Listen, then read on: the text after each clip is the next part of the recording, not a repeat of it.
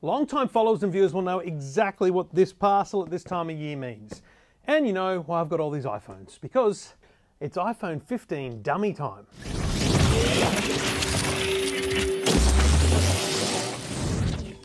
Now every year I get contacted by a factory in China saying, we know what the iPhone this year is going to look like. We know exactly what it's going to look like. In fact, we've made a dummy version. And the reason they reach out to people is because they want to sell cases.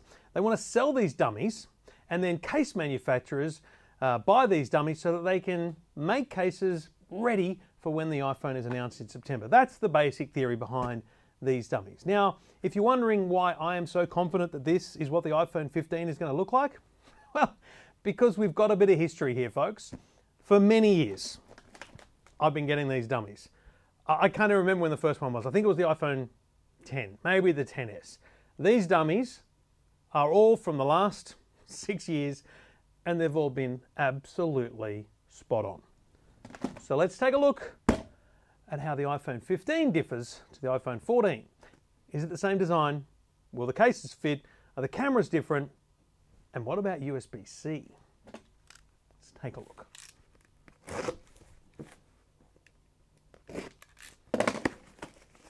Righty then. The usual. Roll layer upon layer upon layer. And we have 4. 4 dummies means 4 phones. Now, there are some markings on here. I'm going to see what they say. Old man glasses on. Plus, Pro, Pro Max, and, well, nothing. So let's, so that's the Pro, do we say? Yep, Pro Max. Let's put them next to their adjacent phones.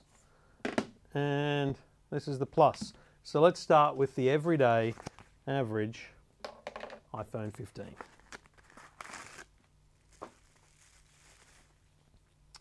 Now, I'm going to take that plastic off as well. Is there an Apple logo under here? Let's have a look at what they've done. Oh, you know what they've done? They've put that dot there. Oh no, there is a logo. It's covered. Oh, look at that. Remember, these are not official. They're not from Apple. They are for the purposes of determining what a case should look like on the next iPhone. And I'm going to tell you straight away there's a difference here. So let's have a look at side by side. That there is the genuine brand new iPhone 14. As you can see, it's brand new because it's the yellow version. And this is the iPhone 15. So 2 camera system as usual. At a glance, not a massive difference in the size of the camera system. So they look pretty similar to me. I don't know about you. But I can tell you straight up, the edges are ever so slightly rounded. Ever so slightly. It's not a fine razor-like edge on the 14, but on the 15, it's just this ever so slight rounding to it, and I think you can feel it in the hand. Now these are not weight specific either, so that's important. Let's have a look at what changes on top. The location of the antenna seals may be slightly different. The location of the side button, otherwise known as the power button, looks similar. It looks like the gap between the antenna or the edges of the antenna is actually smaller. So it's like a 1 mil instead of 1.5 mil spacer between. The location of everything else looks absolutely spot on to me. Volume buttons seem in the same spot, as does the toggle. Now, there's some talk of the toggle changing. I don't know. SIM tray looks the same. Let's look underneath, and ladies and gentlemen, that's got to be USB-C. Let's grab 2 cables just to check. All right, now again, they're not electrically perfect, but let's just show a lightning connector going into a previous dummy phone here, right? So a lightning connector actually fits in genuinely like a connector would. Does that work on here? Absolutely not. USB-C does not fit on the genuine iPhone 14 in any way, shape or form.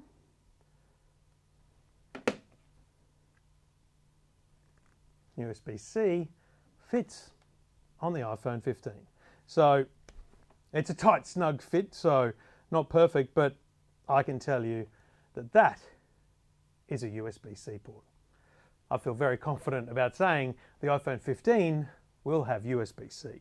So, no other things. It's very hard on these dummies to see the screen stuff. So what I'm going to do here is, I don't think you'll be able to see it, but I'm going to shine, see if you can catch a glimpse in there anywhere of, well, there you can see just there. Let's try and work out. I think what we have here is a dynamic island. I genuinely think that's a dynamic island on the standard iPhone 15. Now I say that because what I can see from a kind of cutout is I can see two portions, a small bit and then another sensor, and that would reflect a dynamic island. So I think dynamic island, iPhone 15, tick. Let's have a look at the Plus. So this is the larger size phone. Now let's be clear, we don't know what the exact screen sizes are going to be, because one of the other things which I don't believe we'll be able to tell from these dummies, oh actually I think you can. I'm going to show you that straight up and see whether you can make out what I'm seeing, which is the bezel on the 15, the edge, the metal seems smaller. Now it's not just the metal that needs to be smaller, it needs to be, essentially the screen technology needs to be smaller. The rumours are, and I think probably broadly confirmed here, that the screen will push out further. There won't be that large black edge around the screen. It's not enormous, but you know, you can see the amount of edge on the iPhone 14 might be 1.5 millimeters. I think it's going to be less on the iPhone 15. So 15 compared to 14, changes, again, same thing, very, very thin antenna gaps, same location for all things. USB-C, I think we can say confirmed, and same location for all other things. Let's have a look at the Pro. Someone's going to have to clean this office tomorrow. It's going to be me. All right, so the Pro, wrong way around, that's the Pro. All right, so same size. Let's look at the button placement. It looks remarkably similar. Yep, button placement's the same deal. And again, we've got this gloss, but there's no doubt in my mind that there's a curve, just a nice little subtle curving of the edge. I'm going to say it feels thicker. It feels like not 0.5 millimeter, not even 0.5 millimeter, thicker, the actual physical phone. Like not up at the camera, I'm talking just down in the body of the phone. It feels thicker. These chrome, shiny edges on the Pro models, as has been the case in recent years, for sure. And once again, look at the cable. USB-C. USB-C cable, iPhone 15. Look at that. Absolutely no question in my mind. In a moment, we'll do a test of some cases to see whether the cases match. And I think, given that it's slight thickness difference, I'm going to check against. I feel like the standard 15 versus 14 is the same, but the Pro is just ever so much thicker, just to the touch. It's not really a scientific test. I don't have one of those fancy thickness gauges. Yeah, someone's already had a crack at the back of this one. Let's peel it off. Stickers all over the place. All right, so this is the iPhone 15 Pro Max. Now, side by side, is there much to see? Probably not. Camera lenses looking remarkably similar. Do I see any major differences there? No. When I look at the dynamic island, do I see anything?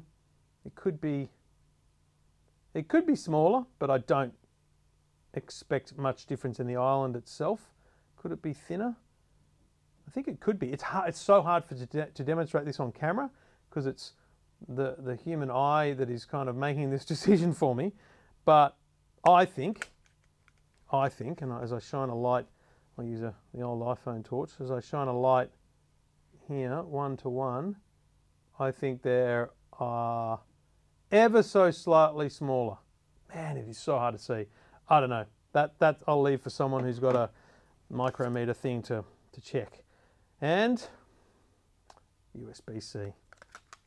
So I think you'd agree with me looking at that. It's a bit hard to see in the glare and the chrome and the beauty of a device like this. But yeah, look at the thickness of that thing. That's got USB-C written all over it, folks. So one of the interesting tests here is, how different are they? So this is the case I'm using currently on my iPhone 14 Pro. Let's throw the 15 Pro into it, and it feels like it is. It's falling out. So the phone actually kind of falls out of the case. You can see it's not fully in the case. So that says to me it's slightly smaller. It says it's ever so slightly smaller, but it also says it's slightly thicker because normally this screen wraps around a little bit. This case wraps around it a little bit. So I think dimensionally we're getting a very, very incremental change. It's smaller, it won't fit in the cases. The camera bump feels like it's the same size though. So iPhone 15 Pro, same. Let's get some quad lock cases. These are absolutely cracking cases for your phone. Allow you to stick them onto all range of things, but also just make mounts and different stuff in your home. So this would be the smaller phone. So let's see if we can. These are tight cases, so they're not meant to be easy. Actually, you know what? So it definitely goes in, but I feel like the cameras are not quite centered. So I feel like the island is actually under there somewhere, squished, and you'll see here at the top it hasn't fully enclosed the phone, and also a little bit on that edge there. So I feel like the camera is pushing out a bit, and just down the bottom it's slightly different as well. So very incremental, very small amount of difference in the shape and size, but again, it's going to mean definitely no case carryover. Sorry, them's the breaks. Look at that. Let's hope Apple makes them stronger. This one broke just taking it out of the case. It is what it is. Let's try the Plus. This is an Apple case for the Plus. Oh no, this is the standard, sorry. That's the iPhone 14 standard. So let's see that in an Apple case. Yeah, it's the same thing in the Apple case. You're not getting full closure on the top of the phone, which is a bit of a pain. What's this one? This is the Plus. And I think it'll be the same there. So, we put that on there. That's the Plus. Again, same thing. Along the top, it's not sealing correctly. So yeah, while it kind of fits snugly, it fits. It's not. It just doesn't feel as snug, and it's definitely not holding it in as you would hope if you've bought a case for a phone that costs a lot of money. That's just awesome that it broke already, but so be it. I think we can officially say the iPhone 15 will again come in 4 different models: the iPhone 15, the iPhone 15 Plus, the iPhone 15 Pro, and the iPhone 15 Pro Max. And they'll all have USB-C. Is this real? Is there something else? Is there one more thing? I'll have to wait and find out. Probably early September for an announcement from Apple HQ in Cupertino. Until then, you just got to decide. You're going to get one now, or are you going to wait for the 15? Design-wise, it's incremental, but I do like the rolling of the edge, just a very subtle rolling of the edge, rounding of the edge, I think you'd call it. And I hope that screen really does push the boundaries just a little bit more. It feels a bit softer in the hand because of those rounded edges. So there it is, iPhone 15 and the iPhone 15 range. Full details at EFTM.com. Like, subscribe. That's the best way to support the work I do here. Follow me on YouTube, follow me on Facebook, follow me on TikTok. I've got you covered.